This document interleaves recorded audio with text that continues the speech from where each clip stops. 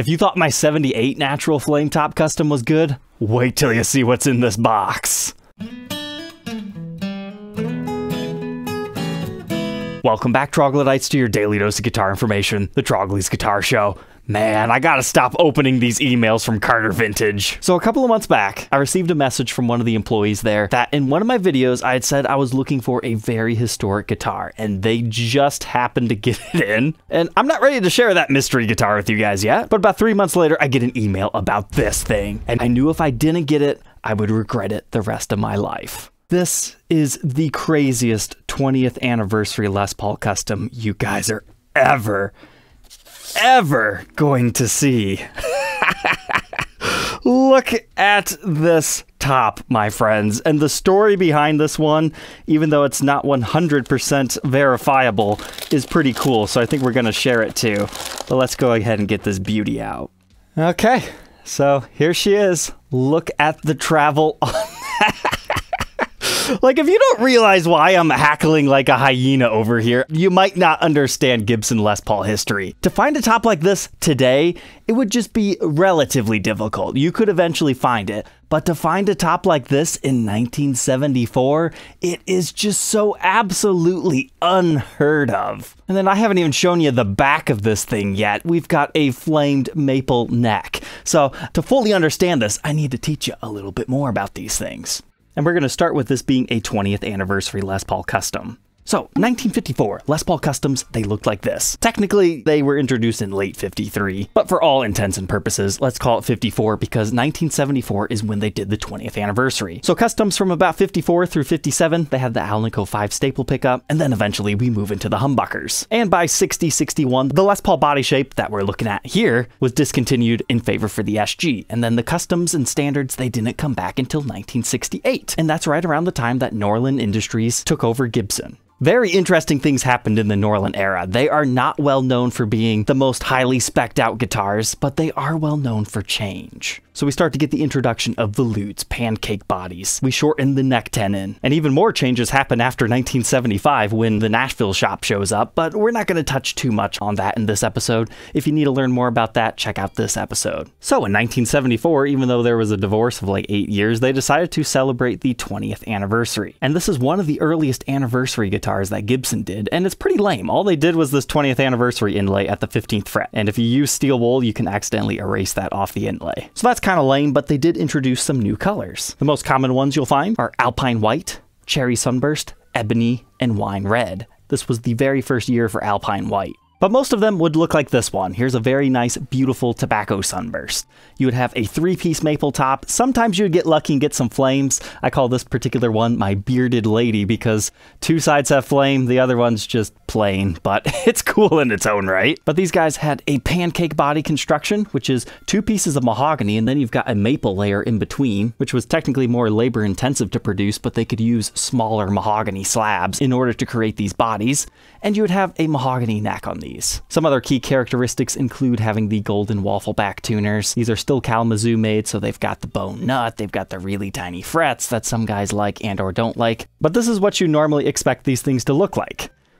So now we got this oddball over here. Let's talk finish here first. Was natural in that list? No. If you search 20th anniversary natural Les Paul Custom, will you find some results? Yes, but generally they're refinished. I'm not going to say this is the only natural Les Paul Custom birthed in the early 70s, but there were very few. Natural starts to become much more common in 1976. And I'm sure you can find some in 75 too. Sometimes it's just a slow transition into what you need to get, so it's hard to pinpoint an exact year due to, was it late in the year, earlier in the year? So that means it's technically a custom color. There you go, double the price. And then the other obvious elephant in the room here is the ridiculous flame top. You don't see this in this era, let alone it being a 2-piece top. That makes it incredibly special. Occasionally you'll find a special 1-piece top, but honestly, this is just so insane. I don't even care. I actually prefer that it's a 2-piecer. So there you go, double the price again. But then if you remember correctly, I said these guys had mahogany necks. Gibson starts to use maple necks around 1975. So a true 74 should not have a maple neck yet in a Les Paul Custom. So that makes it a little bit special, But hold the phone here. You can actually find a good handful of 20th anniversary Les Paul Customs that do have the maple neck, simply because they used this inlay in 1974, and they had a lot to use up still in 75. I've actually seen one as late as 1976 that still had the inlay. Sometimes they just had stuff, they were going to use it up, they weren't going to waste it. This is the Norlin era. So while definitely being a very unique spec to this one, and probably one of the most spectacular flame necks that you'll see in this era, it's not necessarily a 100% unique characteristic. In fact, to be completely honest, I won't be surprised if the pot codes on this actually date to 1975, and that this was potentially a later made one, and that's why it has the maple neck, but that's just what we're going to have to find out together. But the other miraculous thing about this one is the fact that it's nearly mint condition. It's aged. It's not completely stark white binding like I'm scared this thing has been refinished or something. It's just been lovingly well cared for. So now we need to talk about the story of this one, because special finish, special top, special neck. And in case you missed it, this is a special case. Most 1974-75-ish cases actually have a purple interior. This is more like the modern day custom shop maroon. I noticed this when the Carter Vintage guys were sending me photos, because otherwise I was going to get it like an original artist series case, because that would look great in this. But then they told me the tale. Full disclosure, there is no way to verify this at all. However, the person who consigned this with the shop has owned it since the 90s, and the person that he purchased it for says this guitar was originally made for George Harrison in a set. You know, Gibson was trying to win him over, get him some really cool guitars. So they sent him this absolutely gorgeous natural Les Paul Custom, and this one, a Brazilian rosewood Les Paul Custom with a 20th anniversary inlay. Now, isn't it cool that I have both of those exact guitars here, and the Yeti happened to just be that guitar? Nah, just kidding. It's not. This one does not have the 20th anniversary inlay on it, but I have seen a few Brazilian rosewood top customs that do. These are rare in and of themselves. There's only like approximately 50 of them out there. If you need to learn about my Yeti here, you can check out this episode. So that's quite a tale, right? But it kind of makes sense, because George Harrison, rosewood Telecaster. So maybe they would try to win him over with a rosewood Les Paul Custom that was a little bit lighter, or a beautiful flame maple one. Hey, we can actually make them look good. So the only reason I bring that story up is, who knows, maybe Paul McCartney might see this video and go, oh yeah, I remember that guitar. Because this is a guitar, I don't care who you are, you would remember this the rest of your life if you saw this thing in person. But short of him, maybe one of his managers or somebody that worked with him at one point in time, maybe a stagehand or a concert goer might remember this from one weird show that they just happen to have this old Polaroid from. It's probably not true, but if it is true, I think it would be kind of cool. But I've already doubled the price tag on this thing too many times, so I did not pay any premium for that. I just bought it because, hey, that is the best 20th anniversary custom I've ever seen. And the only physical proof I have to back this story up comes in the case over here, where we've got some original case candy here. You would get this on late 60s and early 70s Les Pauls. I mean, these things sell for about $100 themselves. But I was curious if it got filled out at the end, because there is a warranty page, and it does not look like it was ever filled in and sent out. So that's a non-lead here, but I've got something else in my hand. This looks like an original hang tag from a store. It makes mention of a rosewood top and a maple top. Now, maple top isn't necessarily special, but you're not going to write maple top on one unless it's really special like this guy. And unfortunately, we only have one of the serial numbers, and it's supposedly for the rosewood top one. So if you own serial 406358, I'd be real curious. Did you get fed a similar story? So to learn more about this masterpiece, let's throw it on the workbench and take a look at its parts and specs. Don't even ask me about this one. Not for sale. Ever. Period. Go away. Unless you've got $1 million. I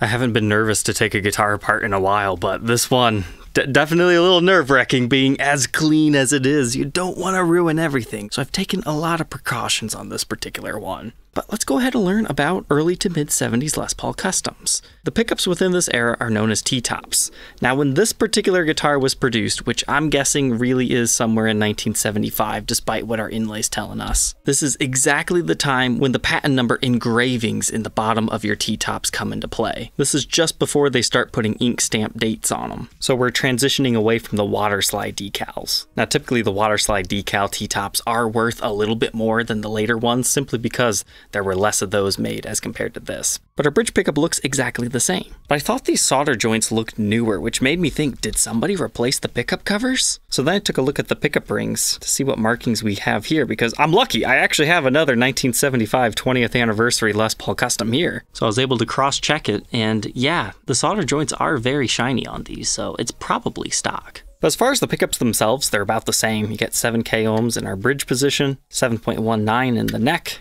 and our middle, just for fun here, 3.5.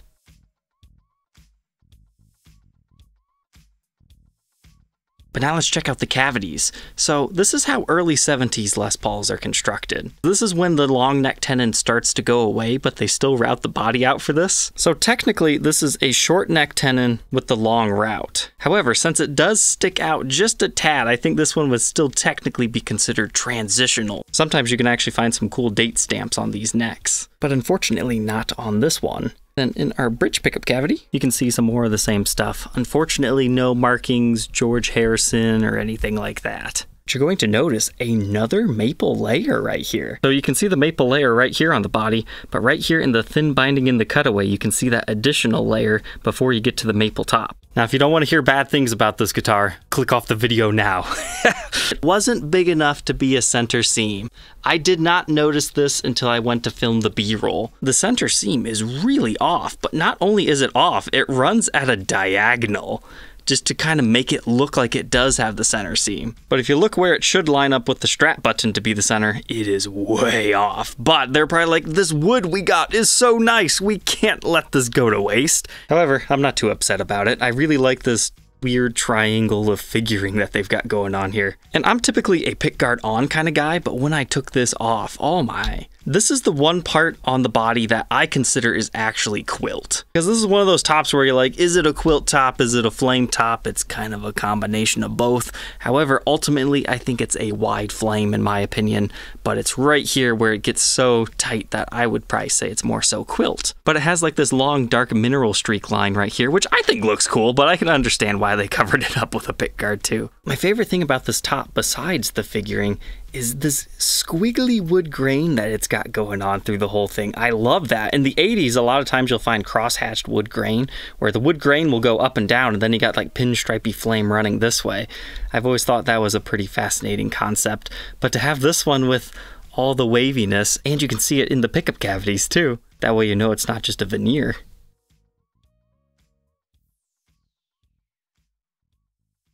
So with this one being born in 75, that's when Nashville starts to open up. That's when a lot of changes are going to happen. Again, check out that video that I talked about.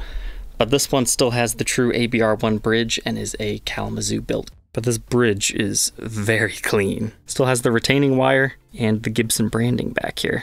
Here's our tailpiece. Looks exactly the way we would want it to. Then this is the era of the witch hat knobs, as they call them. But you do have the pointers right there that tell you where you are. Affectionately called thumb bleeders, because if you're not careful, they might slice your thumb. But that's just 2 volumes and 2 tones.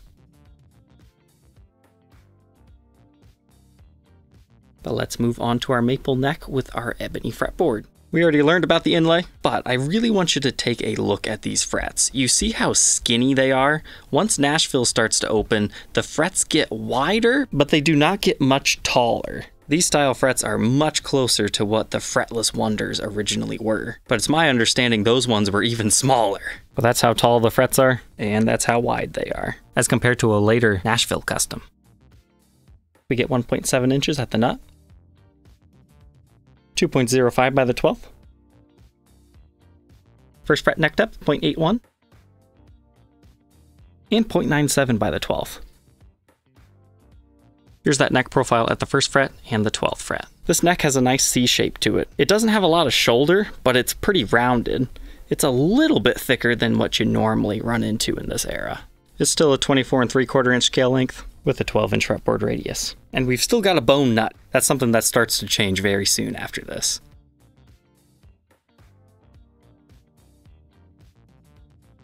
So normally we would see a mahogany neck back here, but again, changes are starting to happen, and I think this one was special. But our truss rod's in perfect shape, and the lacquer is surprisingly hardly aged at all. Normally, if your lacquer here has yellowed, the lacquer there would also yellow.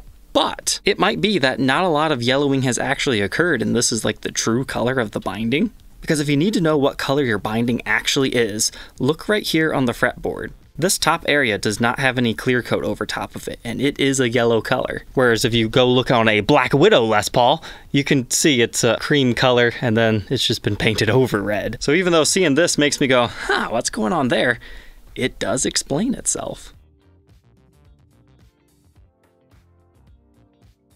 Moving on to the back now, I might have found something. You can see the pots have all the oxidization on them, the white dust as it's called. But it looks like this pot actually still has a readable pot code, and it's the 30th week of 1974. So that's the very, very earliest that this guitar could have been made. But since we have a readable 1974, I'm actually going to call this a 74. But no, do you see what I see right here? A big G.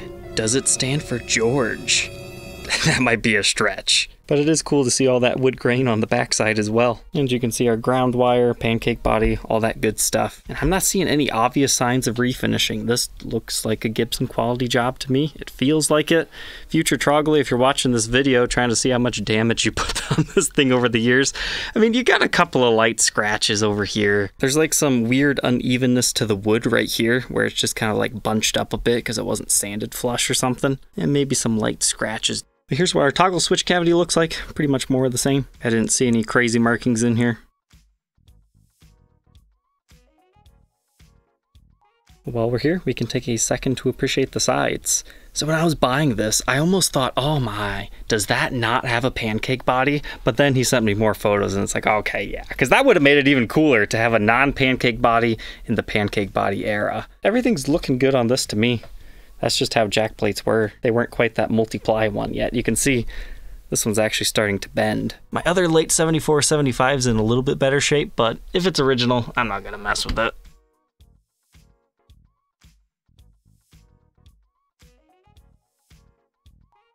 Now this ridiculously good neck. You know, I didn't notice it until I put it on the workbench here. It also has the same wood grain stuff going on as we saw on the top. Because that's something else that this could have been. Somebody could have just re-topped a 74 and tried to make it special, and enough time has passed now that the blacklight test won't show us. From what I'm seeing here and how everything matches, I don't think so.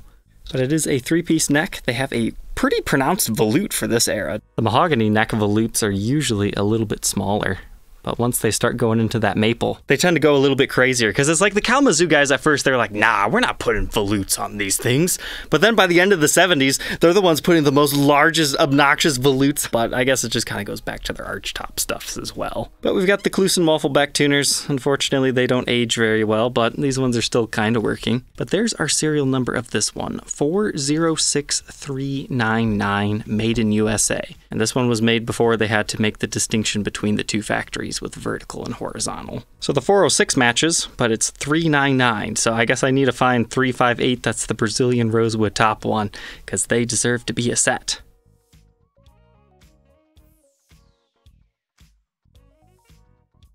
And now the ever important blacklight test. Let's see, is it an even glow?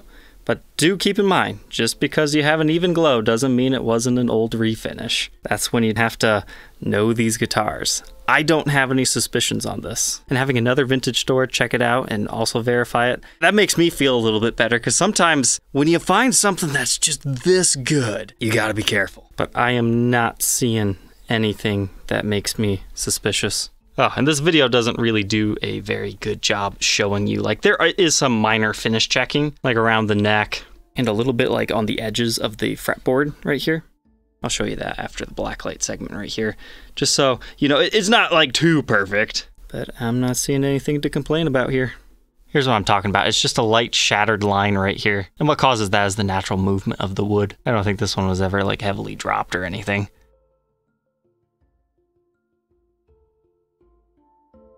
All said and done, this one weighs 9 pounds 13 ounces, so just a hair under 10, which is very common for this era, but I will say, it balances nicely. I would have not have guessed it was that heavy. So let's go ahead, plug it in, and hear how this one sounds.